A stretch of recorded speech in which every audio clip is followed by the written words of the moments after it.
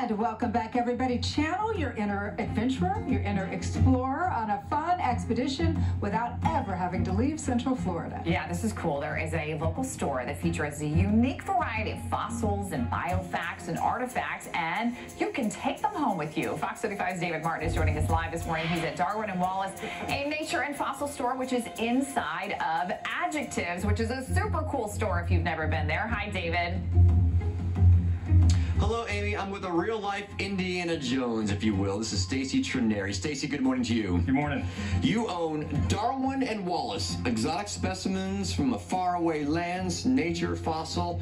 Why do you collect all this stuff and sell it? What's in your heart? What's in my heart is a love for nature. Whether the animals dead or alive, we love them. And it started with dinosaurs, just like any other kid, and then it blossomed into a love for other extinct animals, modern animals, peoples, cultures. Everything on this wall pretty much is real. Now, you have a couple of things that aren't, like this Tyrannosaurus here. What is this about? This is an exclusive sculpture of ours. We do exclusive sculptures on consignment for people mostly.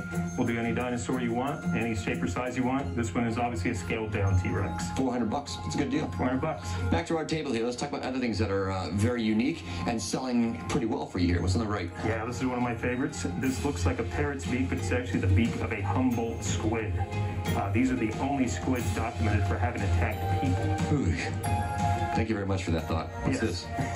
This is a really neat item. This is called a diaphanized specimen.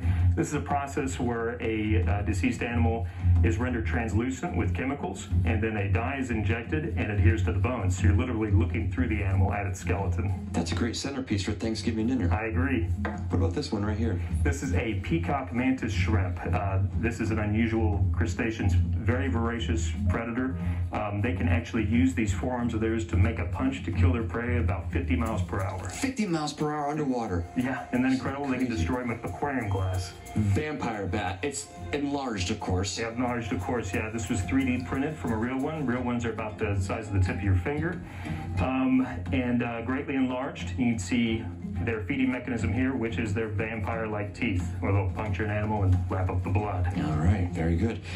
This is one of your more rare and expensive pieces. What is this? Definitely a very rare piece. This is the lower jaw of a mosasaur. Mosasaurs were made famous recently in the Jurassic World films. It was the giant marine lizard that leapt out of the water and ate the shark that was on the tether. Oh.